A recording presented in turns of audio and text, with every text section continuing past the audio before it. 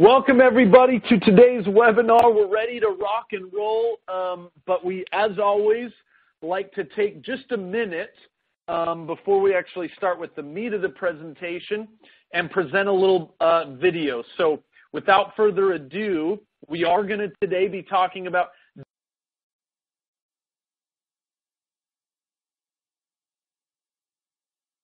doubling your cold email response rate with top tricks salespeople are using to get executives to respond. Well, let's play a quick video, make sure everyone has the time to get in, and then we'll go from there.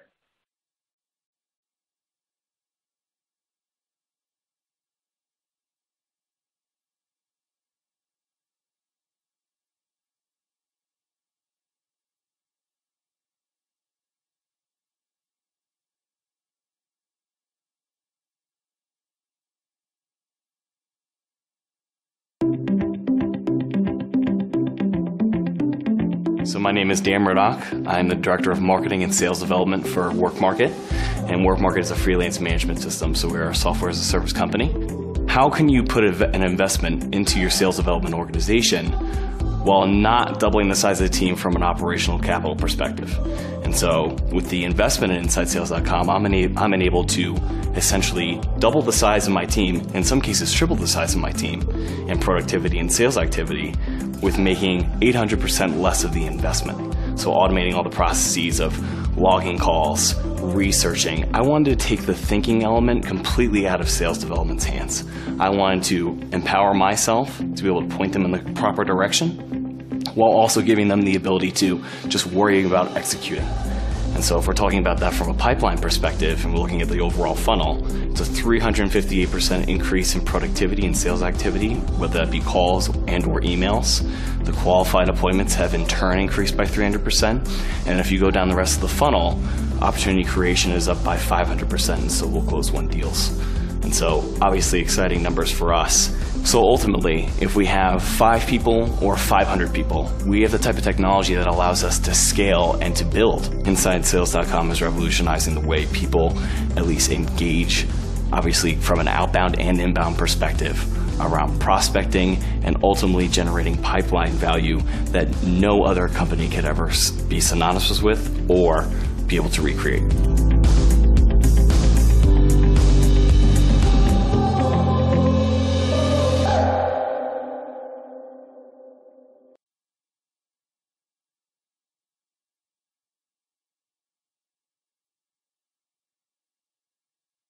All right, I think we're ready to rock and roll. So quick plug here. If you haven't already joined or subscribed, please do take a look at our Sales Acceleration podcast. It's awesome. I know because I'm on the show twice a week doing it with my friend and colleague, Steve Ayer. Now, jumping into the how this will work. So this is going to last about 45 minutes. Please join the conversation, hashtag Inside Sales Webinar. Also, I need you right now to open up your QA box, type your name and where you're from, just so we can make sure we know, everybody knows how to use the Q&A box. And I'm going to just start mentioning some names here. We got Mark, we got from Mindstream, Susan from Coaxia, we got Tony from Pacific Life, Al from CSA, Kat from PB. Kat, how are you? John, perfect. So we got everybody coming in. Let's go ahead and introduce our esteemed guest for today. So myself, I'm Gabe Larson. I'm the Director of Inside Sales Labs. I've been with the company 3 years. Prior to that, I was with Accenture, Goldman Sachs, and a company called Gallup. But enough about me. More importantly, we've got Brian. Brian, how the heck are you? You gave up on the last name, right? Well, I can say it. I know it's Kreuzberger. So, Brian, we've been talking a lot about email. I'm excited to have you on today. Why don't you go ahead and introduce yourself so I do it probably a little better justice? Sure. So I was a sales guy. Always worked for startup businesses, technology, media, and I hated a cold call. So I developed a system for myself. Since then, we've helped our clients generate about $1.25 billion in sales in the last year, saving about 8 million hours cold calling. And we have 75,000 people on our email newsletter all about how to use email to get meetings. So Founder Breakthrough Email, which essentially will do pay-per-appointment services, and One Lead a Day, which is our online training. I love it. I love it. Well, Brian brings a lot of expertise, both from the research as well as the kind of the on hand. Brian, I want to jump right in, but we've already got some great QAs coming in. Thought maybe I'd just jump and hit this one initially. Coming from Taylor, he wondered he's asking collectively here, do we have any data on response rates from LinkedIn InMail versus regular email? Is that something you guys dive into, or are you more focused just on the email side of things? Well, we'll cover, I profiled several different buyers and, what they respond to, whether it's cold calling, cold email, or LinkedIn. The response rate based on medium, whether it's LinkedIn or email, to me, I haven't seen anything that's drastically different. Fundamentally, you're even if you're hitting people on their InMail, many times it's going to go to their email anyway. I think, if you're trying to make a decision on which one to do, frankly, the question I would be asking is how do I actually communicate to somebody and create an opportunity for them, and who's the right buyer that's going to be interested in what I offer, and focus on that, and then whatever medium you use, whether it's LinkedIn or email. If you're in sales, you should do both, but that's not really like the question I would be asking if I wanted more meetings. Yeah. So you need to identify which buyer maybe and which method maybe works best with that buyer. That actually sets up a good kind of first poll question we wanted to throw out to the group. What communication method are you most likely to respond to? So obviously today we're going to be talking about email, but I wondered from the group, how hot is it? Are you, if someone's trying to sell to you, you most likely to respond via voicemail, a phone call to your desk, a phone call to your mobile, or just LinkedIn? Go ahead and put that in. I want to see the results of that. Now we got Q&A coming in already. Taylor, maybe just to play with yours as we finish this up. I ran an internal study just at InsideSales.com where we literally tested the same email in InMail versus email, same subject, same body, same signature. We had a 3x response rate using InMail with the exact same email, quote unquote, template via InMail than we did email. So not saying that's a done and dusted, but we did run that internally, and I thought it was kind of an interesting result. Okay, here's the result. So when it comes to preference methods, we've got 60.4%. Brian, is this surprising? You see these results? Certainly email dominates, but you got LinkedIn there creeping up on it. Yeah, I think it's consistent. If you ask me what I'd prefer, it'd be mobile phone. But it's mobile phone from somebody I know. And if it's from somebody I don't know, then it's email. LinkedIn, I check, monthly. It really depends on your audience. Does your audience or does your target, are they more likely to be on their email? Are they more likely to be on LinkedIn? What are they responding, and how do they prefer to be reached? Interesting. Well, we did a brief study at InsideSales.com. It's actually yet to be released. This is just some preliminary results where we did ask busy decision makers. We said, hey, what method are you most likely to respond to? And interestingly, the results were somewhat close to what we just saw in that poll, where email, 90% of respondents said they were most likely to respond via email. Social, they're a little bit down the line. Again, this is looking at a broad spectrum. This isn't just millennials. This isn't just baby boomers. If you cut it slightly different, these numbers did change a little bit. So this is looking at the broad audience. So, guys, the message here is email's still king, and I'm excited to kind of jump in here and have Brian talk a little bit about some of the best practices and strategies that he's found to be effective here as we dive in. So the problem with email, though, is, boy, we're still getting tons and tons of emails. And so if you want to be effective at email, you've got to be you got to be differentiated. You got to be different in the way you do it. We're seeing, according to this study, 121 emails the average person is receiving each day. And so I think this is a great setup to turn it over to Brian, and let's dive into some of the tips, strategies, and learnings that you've experienced, Brian. Yeah, so, I mean, even like if you look at Tim Cook, the CEO of Apple, he wakes up at like 3:45 in the morning or 4:45, or like 4 a.m. essentially, and he gets 700 emails a day. And I mean, so the average person is getting 121. I mean, just think of what the executives that we're actually trying to reach.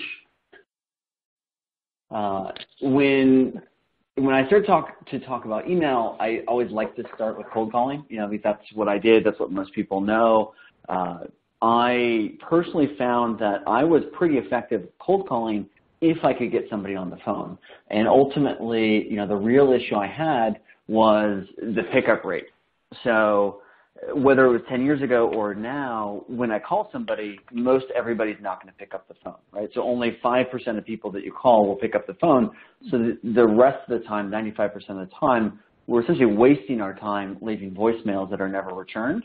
And ultimately, you know, kind of like how you were talking about earlier, I prescribe to the do unto others as you want done to yourself, the golden rule. So would you want a cold call from somebody else? You know, do you want, like, when was the last time you bought something from a telemarketer? Or how do you feel if somebody, you know, calls you at home at 8 o'clock and is trying to get you to switch cable services, right? Personally, I've never bought, and it's just annoying, frankly. So do you want to be that person, you know, inside sales? And then, you know, the question is, how do you actually reach somebody? The stats are changing, and the behavior is changing. Is kind of what we talked about a little bit. But Americans talk the most out of, you know, any country. Germans talk the least, and they're only on the phone for 3 minutes a day. The average salesperson is making 52 dials a day. I found that consistent with, you know, what I was doing, say, 15 years ago, and it's taking 18 dials to connect with an actual buyer, and the callback rate is abysmal. So there's also some other shifts. Last year, Coca-Cola and J.P. Morgan both cut voicemail corporate-wide. So they asked all their employees, do you want voicemail? Pretty much everybody, you know, raised their hand and said no. And so they cut it because people have their mobile phones and, you know, they can use that, and people weren't checking it. So we went out and talked to a bunch of different executives, different roles, different companies, and just asked them, you know, like, what's your day like? And, you know, who's reaching out to you? How do you feel about it? How do you prefer to be reached out to? So this is Janine Pelosi, and she gets 1,000 cold emails a month, 40 to 60 a day, and she responds to 1% of them. So they're a startup. They've raised $45 million. She's head of marketing. Now, cold calls, she hasn't picked up or checked her voicemail in something like 8 years. And she's working for a company called Zoom, which is essentially audio, video conferencing. And she stopped checking voicemails. Even like internally, they know not to check, you know, voicemails. Many times, if I'm talking to my friends, I'll call them and I'll either not leave a voicemail and just send a text, you know, like, hey, like, you know, like my wife, like, she doesn't check voicemail. So she's trained me not to even make not to leave voicemails. And LinkedIn, she doesn't check because for her, she knows that it's just salespeople trying to reach out to her. Now, this is just one person. Now, here's what she recommended people actually do. So from an email standpoint, how she responds is authentic humor will get her attention, but she's going to send it to her team. And we know this, if you followed some of what I talk about, you're probably familiar with the waterfall technique where, you know, we'll get a referral from the executive to the person that we're actually trying to target because we know that it's not worth their time, but it's potentially worth somebody else's time. Other suggestions, you know, email is going to be the best way to reach me, but just not in the morning. I'm too busy. The best is later in the day. It's okay to send an email after lunch. Obviously, referrals are the number one way to get a hold of people. If someone can get to my president or CEO, I'll have to take a look at it. Now, I want you to also understand, I cold emailed her. So I had no relationship with her. I wrote her an email. I set up a partnership with their organization. Later on, we kind of developed a relationship, and she was telling me some interesting things. It was like, I got to interview you. So out of the 1,000 cold emails, I sent her an email, got a response right away. So there was something different that I did in that email that most people aren't, because they're out kind of hammering out templates. And really what it comes down to, you have to create a credible opportunity for the other person. Now, if you want to double your response rate, and I want you to write this down right now, what I recommend you do, and this is like for everybody I talk to, all the emails I've seen, the number one mistake everybody makes is they write all about themselves, right? Like my company, what I do, like whatever it may be, how long you've been in business, and how your product works, blah, blah, blah, all the features, and ultimately what they don't do is they don't create an opportunity for the other person. So if you want to double your response rate with one shift, is stop writing about yourself, start writing about how you can create an opportunity for the other person, how you can help them, what the end benefit is, right? So like our company, the end benefit is you're going to find more leads and you're going to increase sales and you're going to save time doing it. It has nothing to do with our actual product. Now, if you look at Gino, now Gino's head of technology, $5 billion company, he gets 4,000 cold email outreaches, 200 a day. Everyone is writing the guy, and he's getting 200 cold calls a month. So, only 10 a day, and he's only responding to 0.5 for him. Now, this is just a small subset because we did interviews with them. He's not checking LinkedIn because, again, he knows that the people that are reaching him are mostly salespeople. Now, here are some of Gino's recommendations. I'm often not the right person for them to contact. Message sent doesn't mean message received. You don't want to be, victim of the delete button. People send meeting invites. I thought that was actually interesting, where they'll send a meeting invite to him and not even send the email, just like, kind of a cold meeting invite, but he never takes them, he just deletes them. And his suggestions are, understand what's in my world. Many times I receive contact that is not in any way remotely something directly responsible, or something I'm interested in, and you're better understanding the audience. Titles don't represent what a person may be interested in most, and most important, the thing is to know your audience. And I couldn't agree more. I mean, when it comes to messaging people, you really have to understand, what's in it for them and what the end outcome is that you're going to really help them. We're not selling Advil. We're selling the cure for the pain of the headache or the ankle sprain or the bum shoulder or whatever it is. Colin, he was responding to 3% of emails. Most people don't understand the position or the value that they can bring to my company. It's annoying when the cold call or cold email is lengthy or it's just a cut and paste template. People hate templates, especially when they know. I mean, here's Lauren Wexler, 200 emails, 2% response rate. Email is the best way to get a hold of me. Rarely, if I ever check voicemail. Beyond a ridiculous amount of LinkedIn messages. Mistakes. And Lauren actually had some good suggestions. I'm often not the right person to contact. Sorry, looks like this is Gino's. So this is how your buyer or the executive is actually interpreting your message. And these are all the questions that you need to ask. And I recommend you write this down. Is this for me? Right? So is this email for me? Do I understand it? Do I care? And along those lines is this worth my time? So within that is really, is this relevant to me? Because that's the question that they're trying to answer, and that's the question that you need to answer before you reach out to them. And then ultimately, they're asking themselves, what should I do? Any thoughts on this? Yeah, a couple things, Brian, that have come in on the kind of the Q&A box. Maybe I could just insert a couple of those now.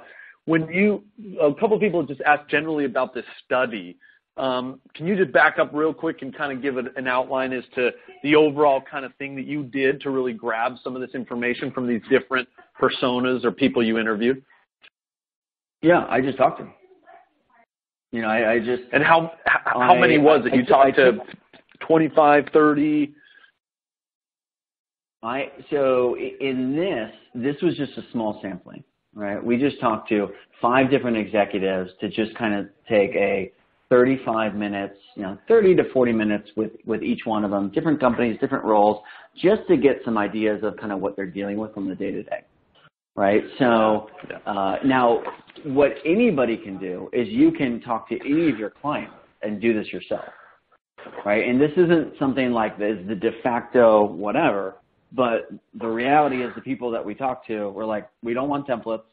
We want it to be relevant. Most people don't understand what we do. We were only responding to, say, 1% of any of the outreach. The outreach has significantly increased, and interesting. People that are having, better have it together. Right? Yeah. Why, Brian, do you feel like people, this message, it seems pretty, make it about them, make it relevant to them. How come sales reps aren't getting this across? Is it because we're too lazy as sales reps, or why are we not doing some of these messages? Why do you think? The first thing that comes to my mind is potentially laziness. With all the automated tools we have now, why not just create a template and blast out to 1,000 people and see, man, what the heck comes back? If I blast it out to 1,000 and I get 10 people to respond, well, that's easier than calling 10 people. So that's kind of what first comes to my mind, but maybe that's not true. Let's ask the group. I'd be curious I have my answers, right? But from everybody who's listening in, what do you think the reason is, that people, aren't getting the kind of response or taking that extra effort? Guys, open up the chat. Let's do it. Open up your chat window, your Q&A. Why are people not following some of these principles? Why are they not going the extra mile and making it relevant? Are they not understanding that this is important to do? So we got Patricia saying, hey, man, look, it takes too much time to prospect, and often it's hard to know if they're even the right person. Jim, pressure to hit activity numbers. Interesting, Jim. I'm being paid on number of activities, so I got to send more stuff. Takes too much time. It's not practical at scale. I can't do this for every person. Barry says, we got some great answers here. Barry says poor communication skills. Hey, look, sometimes we don't write that well, so it's better to use a template. Oh, man, this is gold right here. Hold on. Jennifer, usually marketing sends that blast and sales follows up, so I don't have a problem with it. Lack of research. So I don't want to go. You've opened up the kimono here, Brian. I got about 50 of them. People are lazy. That's definitely coming out a lot. Too busy, too lazy. Quantity versus quality. I always got to find that balance. Thanks, Michael. You're probably looking at some of these as well, Brian. Surprises in that, or does that kind of line with some of the things you believe? Yeah, I think, let's see, on a meta view, here's what I see. I think sales in general, most people have learned from what their bosses have done, right? And they learn from their bosses. Like when I was doing it, it was all cold calling. That's just how they did it. And the idea was it's a numbers game. More effort, more activity, how many emails, how many messages, how many meetings. And when I got into it, after about 10 years, I finally kind of cracked the code for myself after reading hundreds of books. And what I found was I could work a lot less and go on a lot less meetings if they were the right type of buyers, if they were the right decision makers, if they actually had a need, and they, were larger accounts, right? So I made more money if I sold a $500,000 sale versus a $10,000 sale, right? I made 50 times more money. So I would just go after those whale accounts and just go after those target buyers. I didn't have technology like what you guys have now. So it was literally just me writing an email, and I wrote 15,000 of them over 7 years. And so I got really good at, like, how do I actually find the right guy who's going to spend a lot of money with me and needs what I have. And so we developed a process, but this is actually the expectation that I have when I do write somebody. Now, a lot of people will machine gun the world, right? And they're getting a 1% response rate. If I polled everybody here, 95%, 98% of people would be, a 0 to 5% response rate on their outreach, because they're just kind of like, hey, I got all this technology, now I'm just going to do more. But what happens is it dilutes the message, because you're kind of speaking to nobody when you're writing, because it's just kind of a generic message, or it's just all about you, so nobody responds. But they're like, well, if somebody responds, that's great. And then they typically come to our company, because they're like, listen, we need messaging that resonates. So we're getting 80% response rates. Half of those are going to take a meeting. A quarter of those typically become sales. This is like across the board what we're seeing with our clients. Now, it's a different process, and this is the process that we go through, where we actually interview the customers, identify the best customers, and also identify the trigger event. To me, nobody really knows how to do it. It's kind of a big mystery. Salespeople do it for a while. They graduate to sales management. They don't have to deal with it, and then they just kind of it's kicked down to the 20-something-year-old who's in charge of generating leads, and they don't really know, and they're just kind of like going on blogs and saying, hey, write a short, concise email and tell them you noticed something, and tell them how great they are, right? And cross your fingers and hopefully they'll respond. That's not our process. And frankly, the reason I came out with this business 4 years ago, 5 years ago, was all the advice I was hearing never worked for me. And I created a process where I'm getting 80% of people to respond every time I write a message. And I just wanted to share it, frankly, because it was just such a brutal process. Because if you're not getting the meetings, you're not getting the sales, and then you're not making commissions, you're not making money, you're not making profit. So that's really why we came out with this. Interesting. So this is your 8-step process that you've found to be effective. It sounds like over years of your own prospecting, 15,000 emails. You must be a heck of a writer. But these are the 8 steps. I'm not Go ahead. I'm not a writer, though. Actually, I never was a writer. I'm learning the craft of writing, but I'm more of a strategist.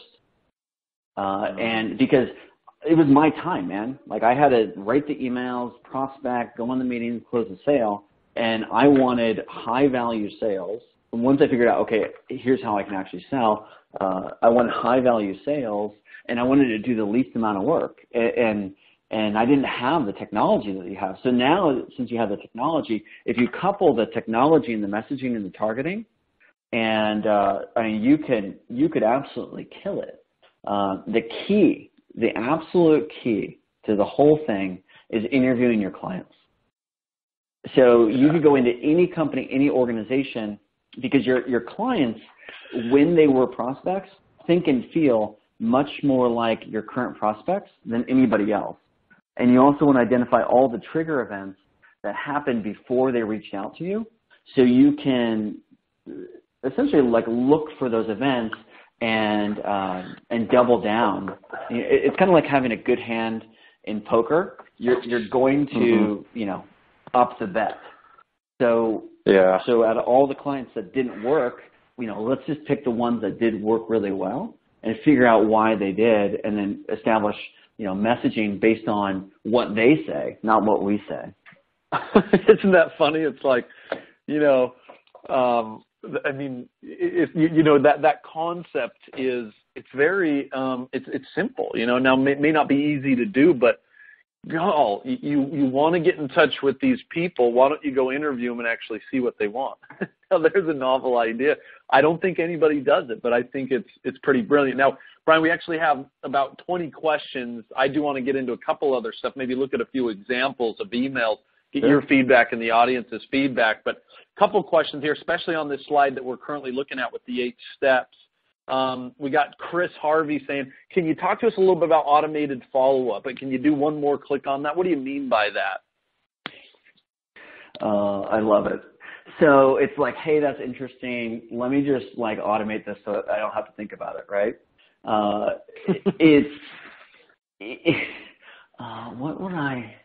What's the metaphor here? So the idea is that all the hard work has to be done on the messaging, because if you can create an opportunity for the other person, then they're going to be interested, right? So what was the guy's name? He asked a question? No, this is Chris Harvey. Okay, so Chris is like, okay, automated follow-up. Hey, how can I save time so I don't have to do it? And the whole thing is predictable, and, I just have meetings and leads fall in my lap, right? Yeah, that's what we all want. Right, and I'm only using trigger words that I know that my clients want because I've interviewed my clients, right? Like fall in the lap, automated process, predictable sales, machine, all these different things. So Chris wants the whole thing to be automated, follow up, predictable, blah, blah, blah. That to me is about the 15th step in this process. What I want to give Chris is a meeting that will change his life,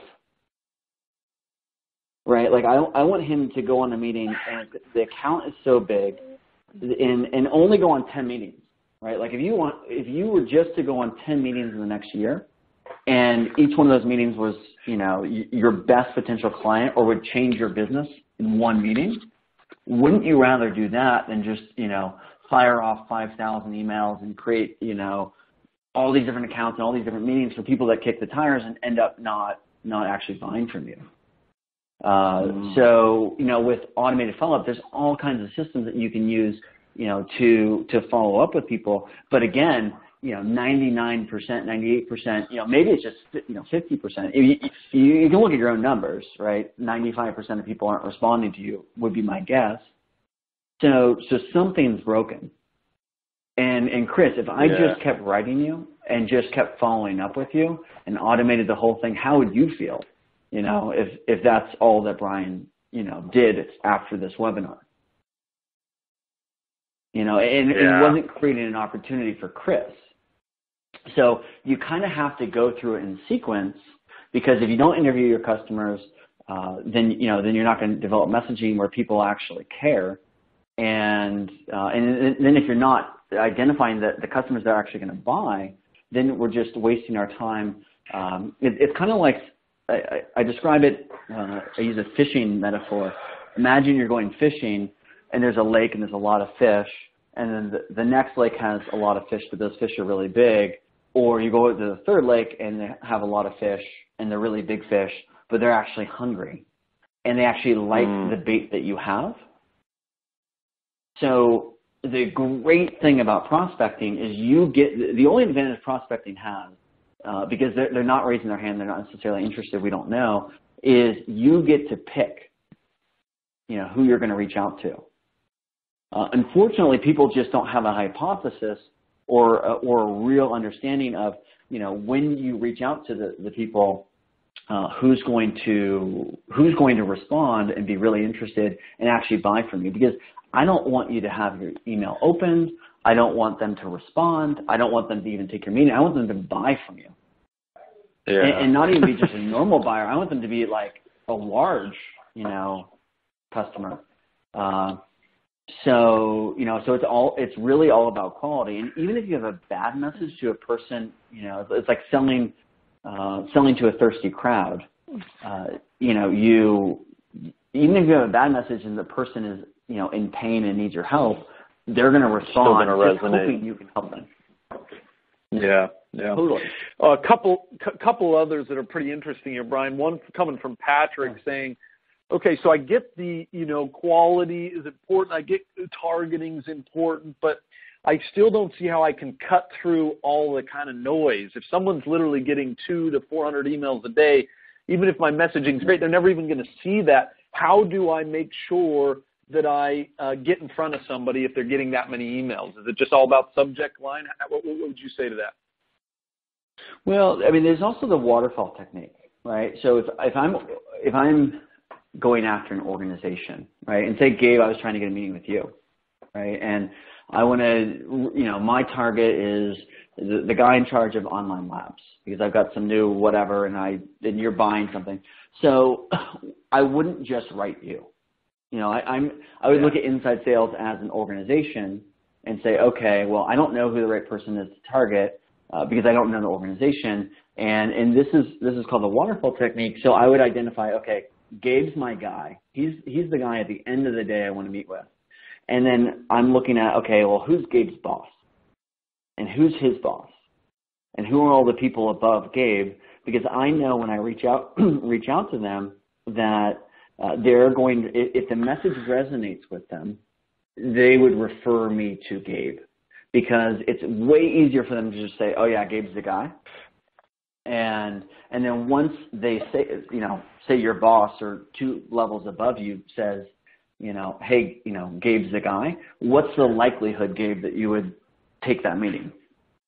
Yeah, definitely a lot more. I mean, so being able to bring in other prospects encourages or helps your chance of actually getting in front of the right person and ultimately selling the deal. That's kind of what you're referring to as the waterfall approach, as you've said? Yeah, so essentially there's 4 different people, and I would be going at least 2 levels above you to get referred down to you.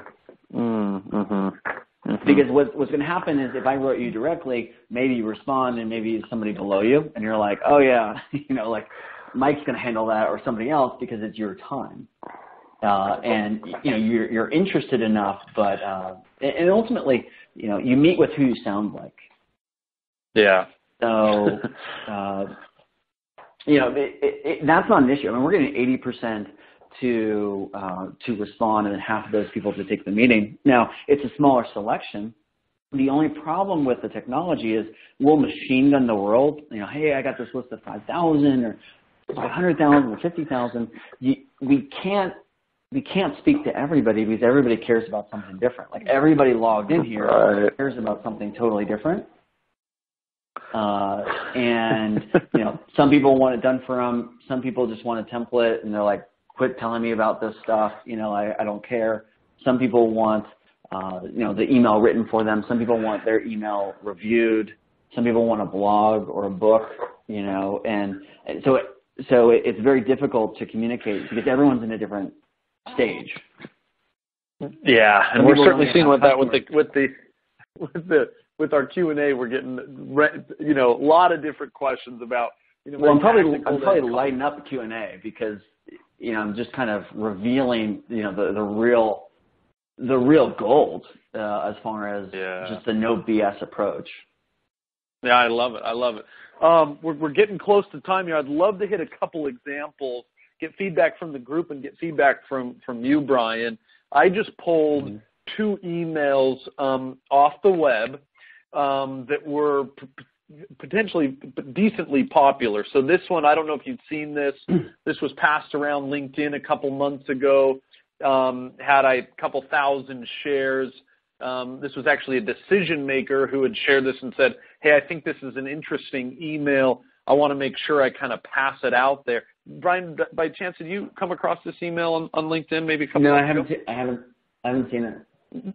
Yeah, it's a little bit hard to read, so I'm going to flip to here, and you can kind of glance. I actually think that it's pretty lengthy.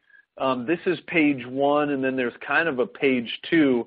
But this busy decision maker had really, and as I kind of talk here, I'm hoping people will kind of glance through this. This busy decision maker had really highlighted this as an excellent email that he had wished that more people would follow this kind of idea. And right or wrong, kind of going with the theme of just taking what people have said they believe is good, I wanted that to break down kind of what he said. So I'll flip from page 1 here to kind of page 2, and then he brings it. He kind of brings it to a close in this email. It's very long. I think it's about 300 words. Oh, are we seeing that slide? There it is. Okay. So this is how the email ends, and you'll notice here he put in a PS, pretty personalized here. I'm so jealous of your time in Jamaica. If you have time to chat, I'd love to hear how you become volleyball champion. Have you thought about using your unlimited PTO to go back? And then he includes, if you saw in that original email, a volleyball gif from the movie, Top Gun. So again, for those of you, I'd love to hear some of your comments in the Q&A. I actually broke down the email here. This is what the busy decision maker highlighted, is what they felt was fantastic. So notice these 6 things. You've got the statement, so putting people at the center of everything. That was actually discovered from their career page. I'm skipping down just a little bit here where it says, and I saw that company ABC is looking to hire quite a few engineers. That came from the career page of this company. In the digital product development space, that's actually the why statement from the company's website. I want nothing more than to help you find and keep the best people. That actually comes from the gentleman, the prospect's LinkedIn, from the summary page on the LinkedIn. I'm so jealous of your time in Jamaica. That was in the interests section on that prospect's LinkedIn page. Have you thought about using unlimited PTO? That comes from the company website. That's a policy from the company. So I don't know, I'd be interested, Brian, you maybe didn't have the chance to read it, but this busy decision maker highlighted and said, oh my goodness, this person literally found 6 or 7 things that all were from different places that really resonate with not just me, but my company. And I wish I had more emails like this. Do you feel like that's a little overboard? Quick thoughts on that? I'm kind of looking at the QA as I ask you that as well. Yeah. So first off, short and concise, I disagree. I think that there's no long copy. There's only boring copy, okay? Or something that's irrelevant. So now I do, when I edit an email, I'll send it to myself and read it on my phone. Anytime I get distracted or bored, I edit it, because I'm assuming they're going to check it on their phone. I don't think it's too long. What I love about it, personally, when I read it, I'm like, whatever. It didn't really speak to me. But as you described what he described, which is essentially, hey, this person went to my website, they pulled all this copy, they went to my LinkedIn page, they pulled things that I've said. Ultimately, it's about the guy who received it. The whole email is about, how he thinks, how the company thinks, and it totally separates the writer because it's about the receiver. So everybody writes about themselves, and my company and blah, blah, blah. This person, kind of passively says, like, we can help you in this, in the things that you care about. It's kind of like going on a date. If the person just talks about themselves, you're going to get bored pretty quick, but if they're interested in engaging you, you'll be interested in them. So just be interested in the person. Another trick, if you're going after executives, larger organizations, you just look at Google News and just look up their title and what have they said in the last, 18 months. It's going to be a little bit dated because, if it's in the news, it's probably 6 to 9 months behind what they actually care about right now. But it's going to give you an idea on the priorities. Now, if you don't want to do the research, either you find somebody else to do it for you, or the meeting's not worth your time. So, like, if it's not worth your time to do the research, then you probably need to be meeting with somebody else who would be worth your time because, you'd be making so much more money because of it. Yeah, man, there's so many great things coming in on the Q&A, man. This one apparently has offended some people, and some people are in love with it. Just a couple quick responses. Michael, saying, hey, this is too intrusive. Stalking, is this disingenuous? You've got Samuel saying, this is pretty customized. I don't know if my team has time for it. Does this style and format appear professional? Stevens asked that. How do you actually grow a business quickly with such low volume of emails that are so time-consuming? One person said, I'd wonder how long this would actually take to do this. So it looks like a lot of people questioning the time and actually the disingenuous. They're saying, this comes off as disingenuous and a little bit fake, when interestingly, the person who posted this said, this was extremely, about me. This was extremely, not templated. Oh, that's interesting. So any quick thoughts on that, Brian? It seems like a lot of people who read it, probably like you did originally. Maybe that's the issue. They say, it comes off as maybe a little bit fake, but when you're this person and you know what all these little hot buttons mean, it actually was the most personalized, relevant, and genuine email you'd ever received. Yeah, what do I think? I think the key is to learn from the principles behind it, right? Like maybe it's not your style, maybe it's not like, but what is it that somebody is going to write on their own LinkedIn and shout from the rooftops and say, hey, salespeople, look at this. So would I have a Top Gun GIF, and do that kind of stuff and like PTO and, try and kind of develop like some fake relationship that I don't have with the person? For me, no, but this guy liked it. So it got the outcome. I think when you think about the time, a salesperson doesn't have to be the one prospecting. If you're resourceful, you get an intern, hire them for free, and have them doing all the research. I don't think the sales guy or a lady should be the one, doing all this work, especially all the research. I don't do that. I just, I send my team. They know how to do the research. I send them a list of like, okay, here's who I want to meet with, and then in 2 weeks, I have meetings scheduled with all those folks. Love it. The key is like, what's the minimum you can do to still get the outcome, right? What's the least amount? The problem is, it's a lot more than you're currently doing. So you can, you can do the work and just figure out what that balance is between, okay, well, I did a bunch of extra work and I actually got the response, and see how you can throttle it down, or you can give the work to somebody else. It doesn't have to be you. Yeah, I love that. And I think you're going to find that more and more, because it does take time to target and think through it and sometimes do it the right way, but it doesn't mean you've got to do it all yourself. So let me just kind of wrap up here with a couple quick thoughts. So one thing, certainly from an InsideSales.com standpoint, big believer in email, but also in that holistic approach. I think, as we've talked about today, different audience respect different mediums. They respect different messages. And so being able to use email and voicemail and phone and social and test out different methods in a kind of a holistic cadence is certainly, I think, an applicable way to be thinking about your prospecting activities. And so as you go about that, I'd thrown up a foundational cadence, making sure you think about persistency as you reach out to your customers. Got a great ebook on kind of diving deeper into email best practices that InsideSales.com has produced. So I'm gonna kind of bring it to a close here, but I know there's so many so many more questions to answer. So we've got something here from Brian and team, kind of a takeaway from them. Feel free to go and grab this breakthrough bundle. And I think Brian and I would both be offended if you don't grab us on LinkedIn and continue the conversation there. Would love to dive deeper and answer some of your questions there. So Brian, closing arguments or comments?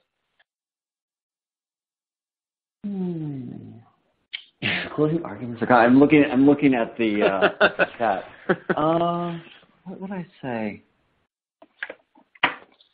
Listen. I think everyone's trying to figure out how to do, how to get the most with the least amount of work, and just go out and talk to some of your customers.